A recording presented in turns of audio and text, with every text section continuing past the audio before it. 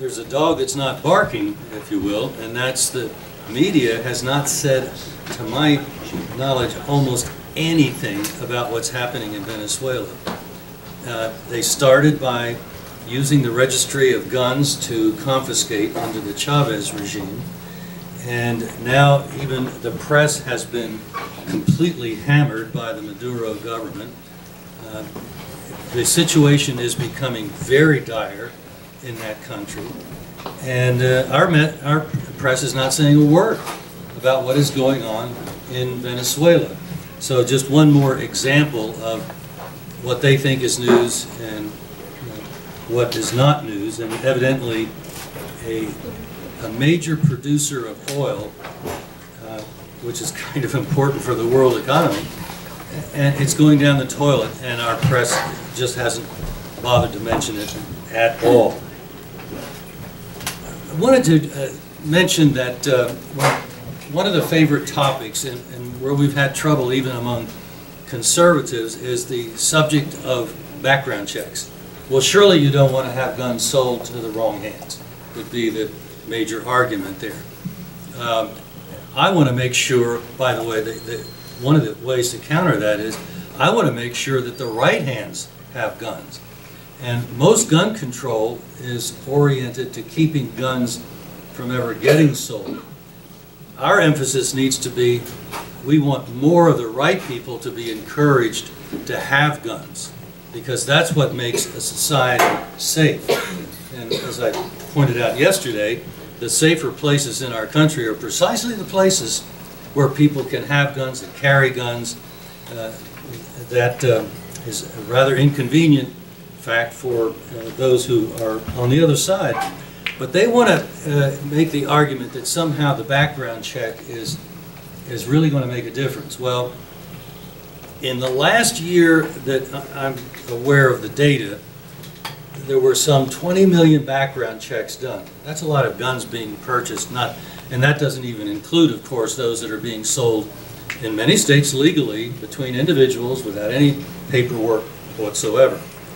That's an obvious target for the socialists who want to go after that zone of freedom that's still left. The background check, those 20 million, some 43 maybe prosecutions resulted, and not all of those were convictions. That is an incredibly low percentage. In other words, the background check is absolutely useless as a crime control procedure. But what it does do, and I think why it's been so tenaciously advocated by our opponents, is that it gives the government an opportunity to have a copy, to have a record of everybody who's buying a gun at a store, which is like 20 million people. And the law says that they can't do that. Well, do we really think the government keeps the law? You've no doubt heard about the head of the IRS under the Obama administration. She was using her position as the head of the IRS to clobber conservative organizations. She was completely violating the law, and she's yet to be brought to justice, even under a new administration. Now, admittedly, they have a lot of things to take care of, so I'm reserving judgment on that one. But the fact is, Lois Lerner broke the law on a daily basis, and it was a very flagrant abuse of power that the federal government shouldn't have been exercising control in that area at all, and that's, of course, the problem. Once they have quote-unquote authority in an area, they have a pattern of abusing it. And so I think one of our default assumptions should be get the government out of these various areas. The Constitution gives them very, very, very few areas where they've been told to work. So I think we need to keep them to that. One of the things that I've noticed as I debate these folks on the other side is that their conclusions, their thinking is driven by feelings. And conservatives tend to the extent that we're successful in doing what we say we're doing, we try to use linear logic, and if facts don't fit, then we're willing to make an adjustment, assuming that those new facts are valid. We understand we're finite, but we certainly want to have reality-based thinking. And the left wants to have things based on feeling regardless of the outcome. For them, an intention is the only thing they'll ever be held to account for. Did you mean well? So the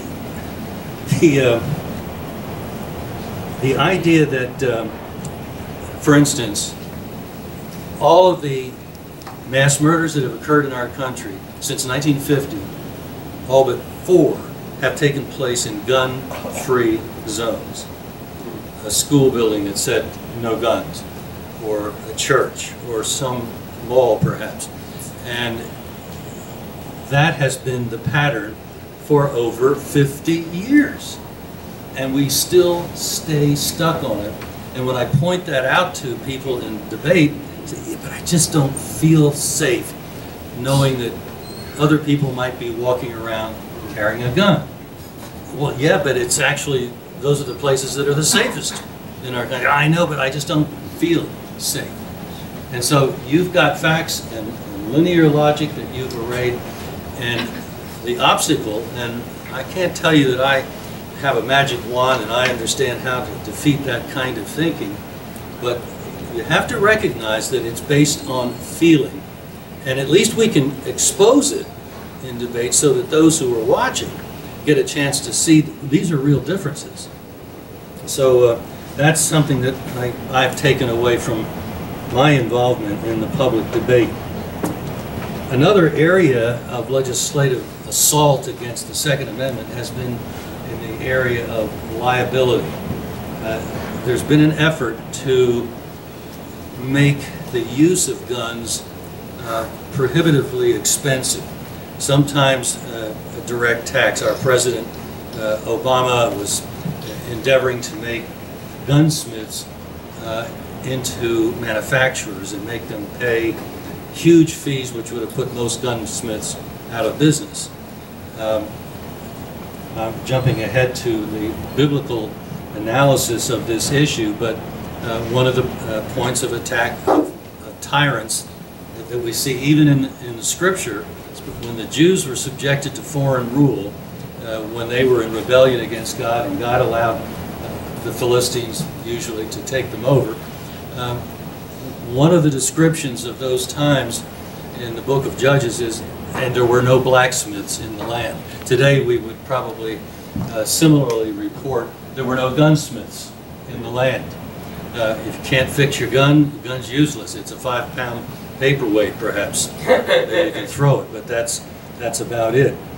And so the idea of making guns somehow, the ownership of them, a legal liability, and they've gone after companies that make guns when a crook uses the gun. The company didn't do anything illegal, but the effort was to shut down, similar to the ploy that Obama was making against gunsmiths, is to go after the company and make them shoulder such a burden for, say, insurance, that they can't get insurance, and thus they won't be able to operate because they would lose everything if they ever got hit with one of these lawsuits that the gun that you made was used in that murder. Well, yeah, but I was not in the country at the time. I had nothing to do with it. That's okay. It was something that you made, and it's your fault. Not that the gun that was made blew up in somebody's hands. Now, that would be a legitimate liability issue. That would be when they should be taken to court and have to pay damages to make whole the person that was harmed by what they actually were responsible for having made happen.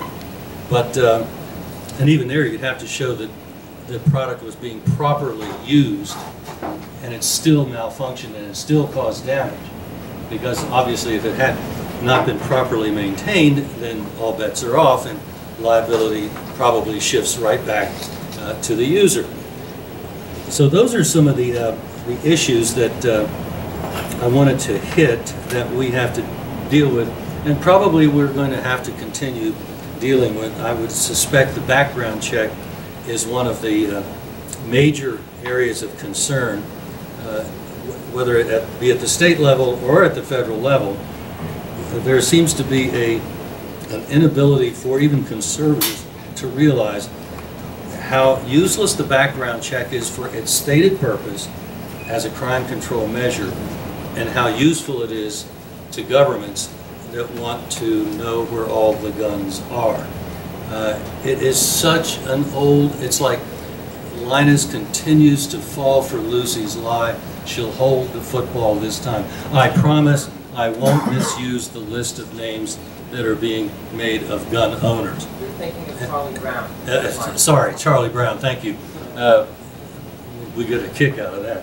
And so,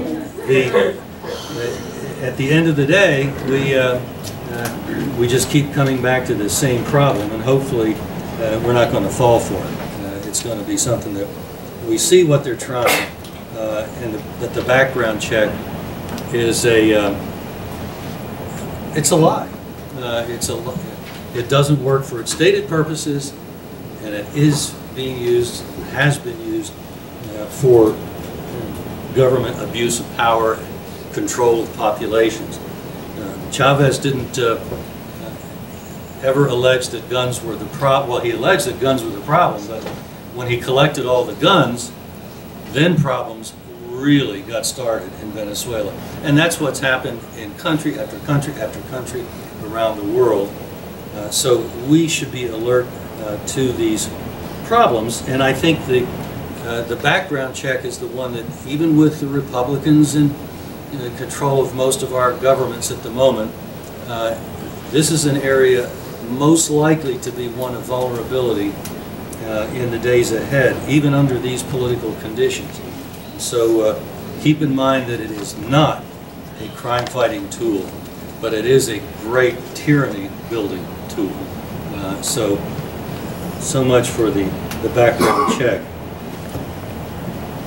One of the things that many years ago, I thought, as a leader in my church, an elder elected by the congregation, I'd really better be able to show people that this controversial area that I'm working in is not something that's counter to Scripture. And so quite some time ago we put together something which the full text of it you can find on our website at gunowners.org. What does the Bible say about gun control? And the first thing as we started dealing with this issue from that point of view, from what does the Scripture say, is that when you look at the first murder, and you go back to the first four chapters or so of Genesis, and you read the account of that first murder, you read about the people involved, and you read about what God did in response to it. And there's one thing that you never read about in the Scripture, in the account of that first crime, that first murder. It wasn't the first crime, it was the first murder. We don't know what instrument was used to commit the murder. We don't know if it was a rock, if it was a board, if it was a horseshoe, if it was the jawbone of a donkey. We just don't know. Apparently, the instrument used in crime is not of great interest to God. His concern immediately before, and he warned Cain that you're heading for trouble, bud. Just look at your face. You're heading for deep trouble. So the warning was to Cain and basically the state of his heart. And after the murder, God didn't say, let's round up all the rocks, or whatever it might have been, but he dealt with Cain. And Cain was the one that had to be separated from the rest of humanity because he was so lawless and so dangerous. And so I think that is probably the major takeaway for any discussion that we would ever have about what do we do with a crime problem? What do we do with the crime in the center cities. Well, I mentioned yesterday that I'd had a debate just before I came up here on a center city Milwaukee radio station, and there were two fellows that were on the other side, the radio talk show host, and he brought in a guy that he said was a veteran about my age, that he said had been in Vietnam. I didn't know anything about the guy, so that was not where I chose to take them on. And there are people that have been in the military who are quite opposed to mere citizens having guns. That's not a normal view, that's not a generally shared view of people in the military, but they're there. And it's possible this left-wing talk show host found one. But they were convinced that the problem in Chicago was the availability of guns. And I said, well, that's interesting because they've got all these laws against guns in Chicago, and they'd have a complete ban if it weren't for some court rulings. So what do you do about that? Obviously the criminals are getting guns and the good guys are not. So all you've done is to help the bad guys. Aren't you proud of yourself? And they don't want to accept responsibility. Right. They want to go after, somehow it's the gun that made me do it. It's the car that made me speed. It's the pencil that made me misspell. Really. We even have a T-shirt that kind of makes fun of that series of misstatements because it's pretty easy to make fun of, really, if you take a look at what they're actually saying. There are a number of Christians, and I've had to deal with some of them, that think that Christianity, that the Bible, teaches pacifism. And one of their chief notions is, well, doesn't the Bible say that you're supposed to turn the other cheek? And indeed, Matthew does talk about turning the other cheek. If you get slapped on one, turn the other cheek. With the implication being so that that side can be slapped as well. The reference in that text in Matthew is to an insult. Those of you who might have ever been in the South or lived in the South might be a little bit more familiar with this code of honor that some cultures have. And the way you would start a duel in the South particularly, but sometimes anywhere in colonial America, would be to have somebody for you or you yourself go up and slap the guy. And then supposedly he would respond by accepting the challenge to a duel. And what you're looking at in that situation is that two individuals are saying that the justice system that God has spoken about in the scriptures isn't needed for them, and that they're going to resolve the matter on their own. Because the slap on the face does not involve self-defense. The slap on the face is an insult. And the way to deal with an insult is probably to make fun of the person insulting. It's to ignore him. But it's certainly not to pull out your gun and shoot him. That's not a proportionate response, shall we say.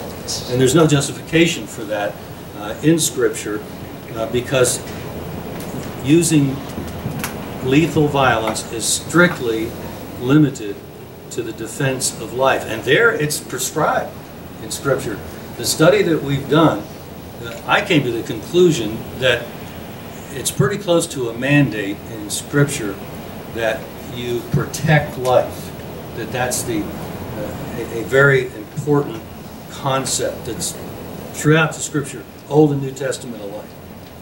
And so the idea that you ignore, you can ignore a slap on the face, you can ignore somebody saying stupid things about you or your mother or whatever, but where you need to get engaged is where they're actually threatening to steal somebody's livelihood, they're threatening to take their lives. That's where ideally the state can be involved if there's time to be involved, but if there's not, then you do what you can to defend life on your own. And that's why the carrying of firearms is so important, because it's one of the chief means that we have available of fairly conveniently having a rather effective means of defending life. And that's a core biblical concept. So a government that says you can't have a gun, and I think we're in a jurisdiction that virtually says you can't carry a gun concealed, probably or openly. The laws are pretty severe. They're getting better in New Hampshire, but next door in Massachusetts, it's pretty severe.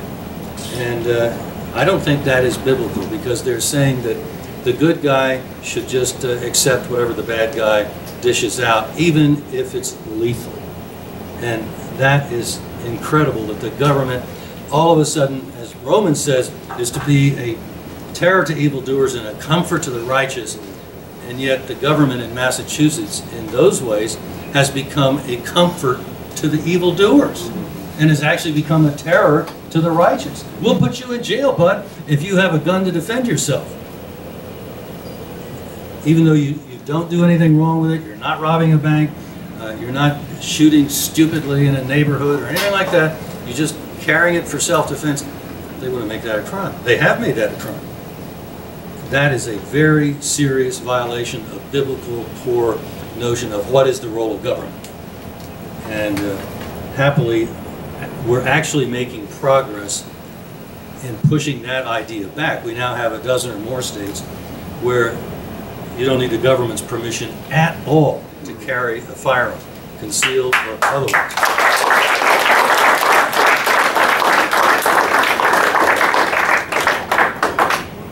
I was not applauded for that on the talk show yesterday. They don't like the idea, and it's incredible. They actually don't refute. They just kind of ignore the idea that their policies actually do favor the bad guys. And they are so afraid of the average person that they don't want to allow, if they can have it, they don't want to allow the availability of effective self-defense.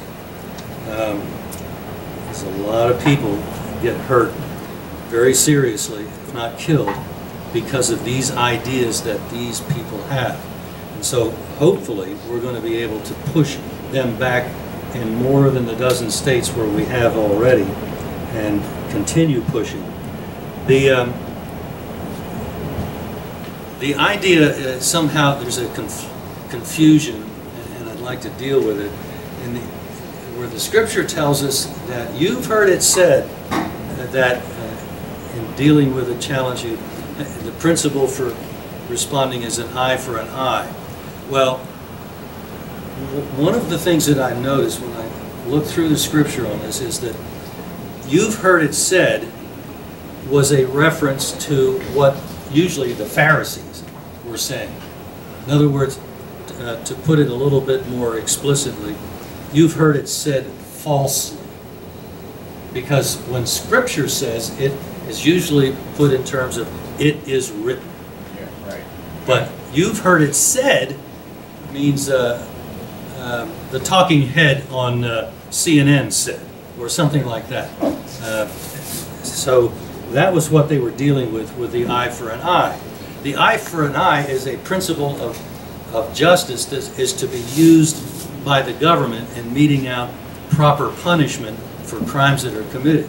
So if you steal money, then you're going to have to repay money. In fact, the Bible even provides multiples are going to have to be repaid, depending on the nature of the crime exactly.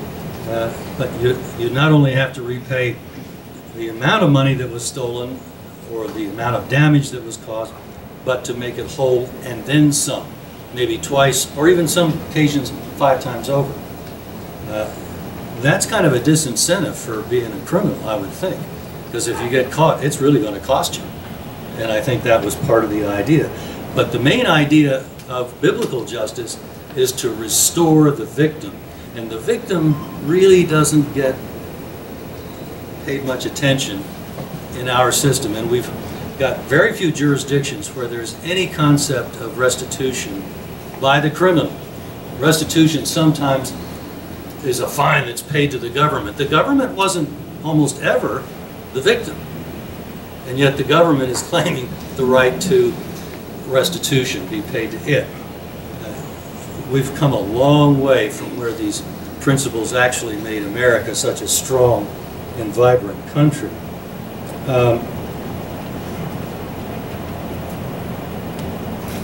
Let's see, what, well, the time is flying. Sometimes we're told that, well, you know, we're told to trust God.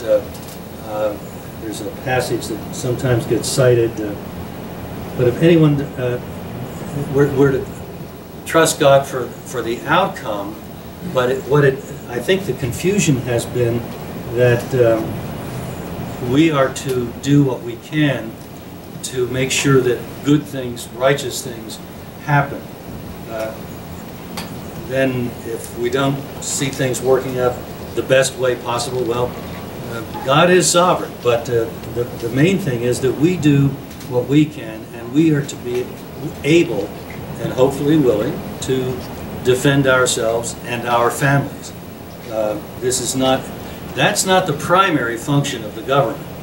Obviously, if there's a cop standing right next to you and somebody comes up and tries to assault you, then sure, the government, hopefully, if it's not Berkeley, will step in and make an arrest. In Berkeley, they're so perverted that the cops actually stood back. Same thing in Baltimore. The cops were told to pull back and to favor the criminals. You really don't want to reside in an area like that.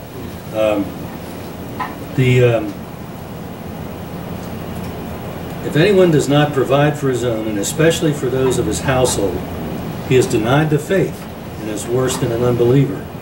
And that's something that Paul wrote to Timothy. Now, a lot of times I believe that provide for his household is viewed as maybe shelter and food. Good, I think that is provision. But then is this shelter and food to be left in an area with no locks on the door? I think most people that are even arguing against armed citizenry would actually say, well, no, you don't have locks on the door. Well, then you're saying that evil people may try to do something.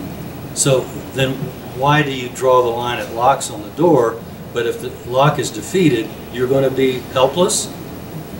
That doesn't make sense. And of course, biblically, it's counter to what we're being taught in Scripture.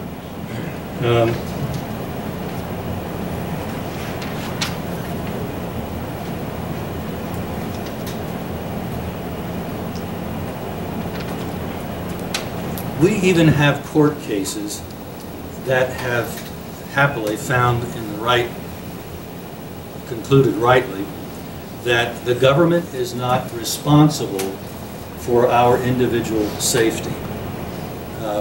There may be times when a police officer could be completely liable because he was just standing around watching while you had the tar beat out of him. But that's not a normal occurrence. That's only Berkeley, California, or Baltimore.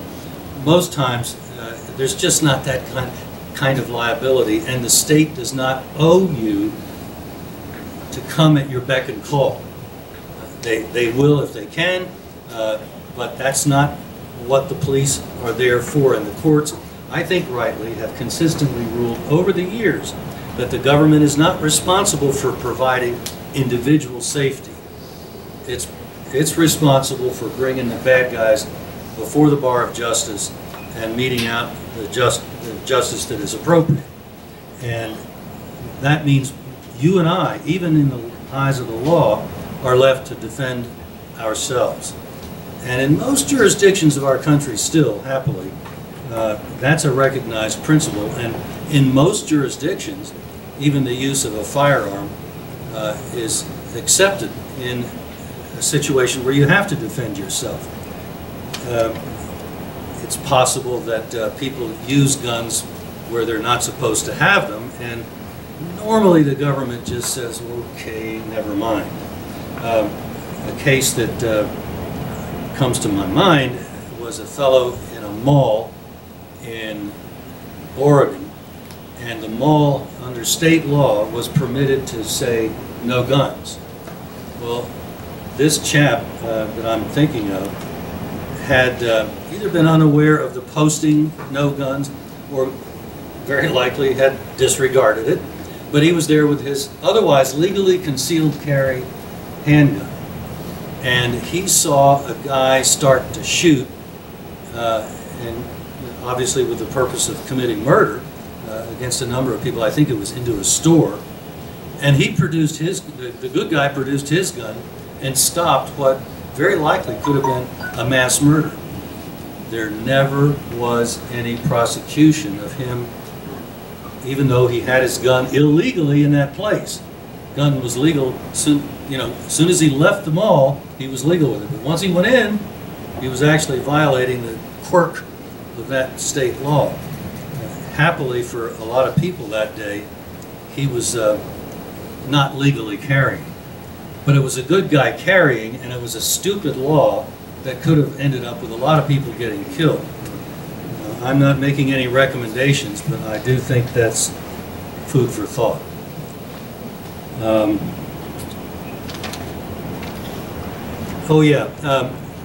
When Christ was in the garden and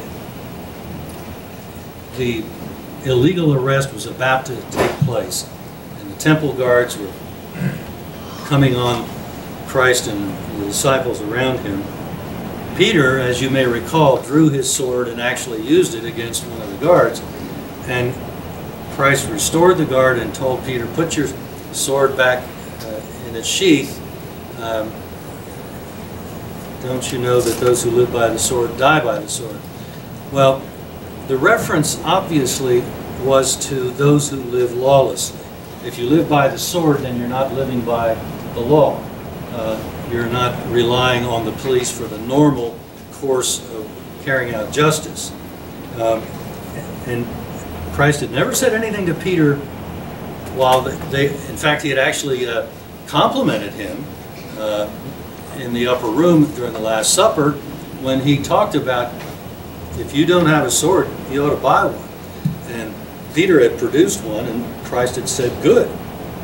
And then, what, 2-3 hours later, he's telling Peter to put his sword back, that those who live by the sword die by the sword.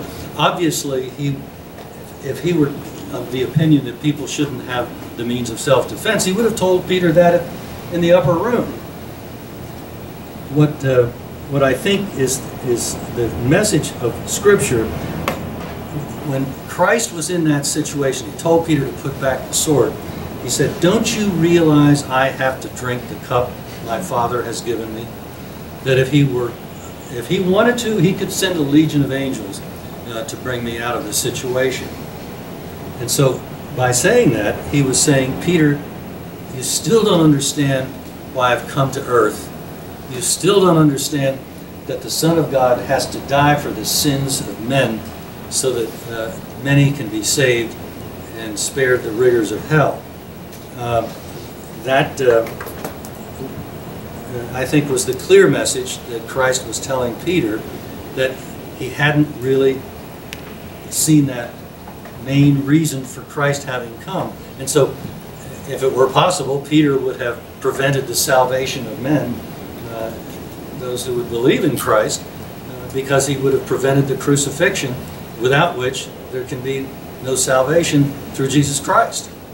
So it was a very serious situation that Peter was involved in, and it was only later, obviously, he clearly understood it later, but at the time, this was not something that he could fathom. He was willing, he was ready to fight, although when the time came and he could have fight, he did flee with the others. And to his credit, he records that in Scripture, making the point that there's a time and a place for the use of violence, and he had not understood that principle that well. Largely, this subject, I think, is something that we can focus on in terms of individual responsibilities and freedom. But it's also, I think, it has a national collective element to it. When Israel kept turning away from God, God would allow them to be overrun by the Philistines and subjected to terrible oppression.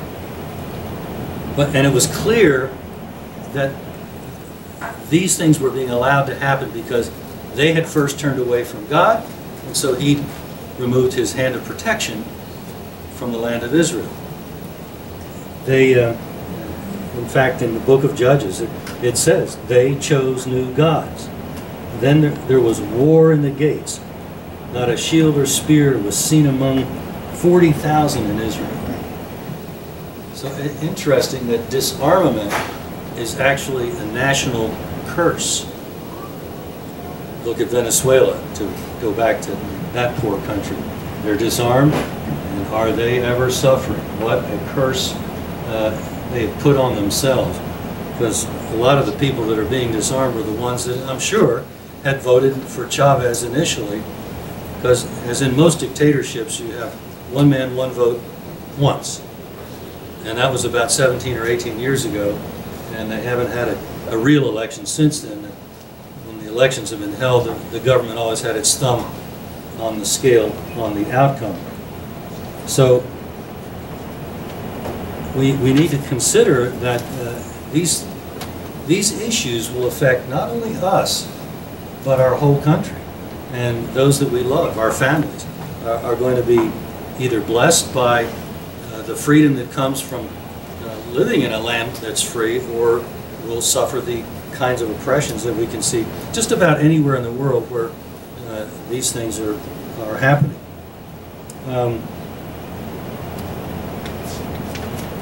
I think that's probably enough. There's so many things that well, maybe just to close off that last point, when Jehoshaphat was king, he had built up the defenses of Israel, but it happened at a time when he had restored Israel to a people of faith. He had led the way to a revival in Israel. Following that, their defenses were built up, and when they were a mighty military power, there was peace. The surrounding nations were afraid of them. Literally, there was a fear of God that had resulted from what Jehoshaphat had done. So there's a clear connection, it seems, in the scripture, anywhere you look, between freedom and faithfulness to God and being armed. And if we end up being disarmed, it's not a good thing. And it probably, we should be searching ourselves and our fellow men to see where we've gone wrong and how we have departed from being faithful to God, and to cry out for a restoration of allegiance to the one true King that ought to be what all of us want to have, who all of us want to have rule us. In the little bit of time that's left, hopefully there might be some questions that we could discuss. So, yes, sir. Please stand up so we can all hear you. Did you notice how Jesus told his disciples to buy a sword, not a spear? The sword was more like a handgun back then. The spear was like, I don't know, an air pattern rifle or something like that. You know, that's probably a fair point. I'm not sure how far you want to take it, but the thing is, he did say, buy a personal weapon. And so today, he might have said either to buy a handgun, or he might have even been saying buy a rifle, because the sword was the principal weapon that every soldier would have. And today, every soldier would have a rifle.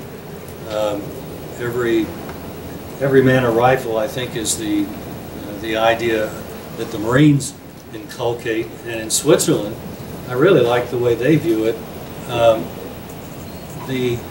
A rifle is the emblem of a free man.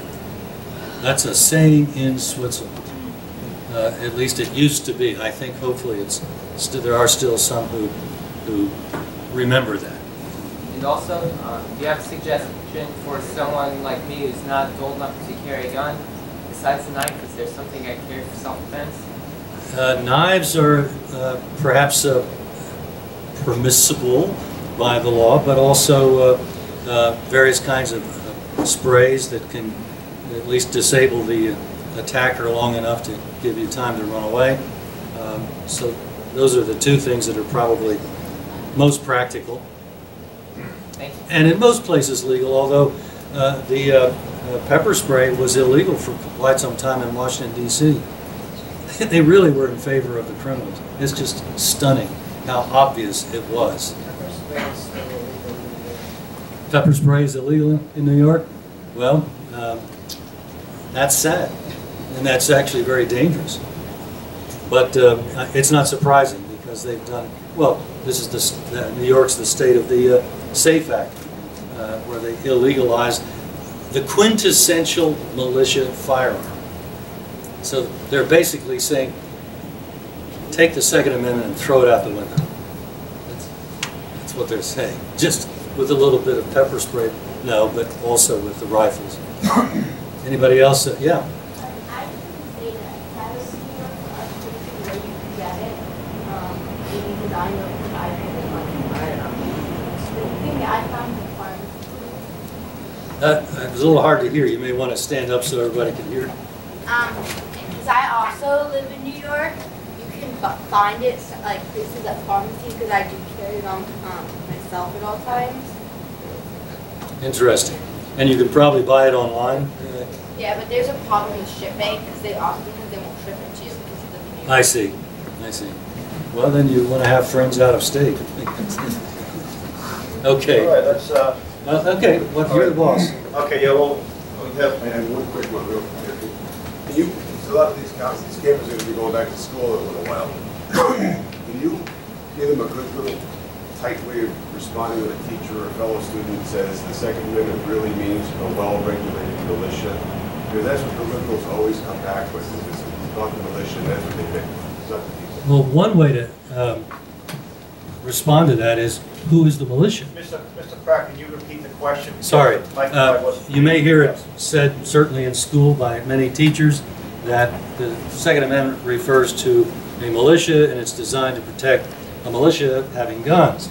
A well-regulated militia being necessary for the security of a free state. And then they kind of forget what comes next, the right of the people to keep and bear arms shall not be infringed. But even if we only deal with the first part of the Second Amendment, the question would be, who is the militia? Certainly the founders viewed the militia as every man between the ages typically of 17 and 44. The state laws might vary slightly, but the militia basically was everybody. And if you were called up, which you could be, your town might decide that next Thursday we're going to have a militia muster. You had to be there. You know, you might have been out of town, but if you were not providentially unable to be there, you had to be there, and you could be fined for not showing up to a militia muster. And when you came, you had to have your gun. Now, sometimes they would give you a firearm if they considered you legitimately unable to have your own long arm. But sometimes they would fine you. Maybe they realized you were just shirking. They were serious. They wanted everybody to have a gun. And our first couple of national militia acts passed by the Congress of the United States stated just that the militia would show up with their own guns. So today, if we were consistent and carried that principle forward, it would say that everyone, since we don't just speak about men in our time, everyone must have an M16, which is a fully automatic battle rifle that is similar to what the military carries. So that would be the situation today. Well, let's give Mr. Pratt a nice warm hand.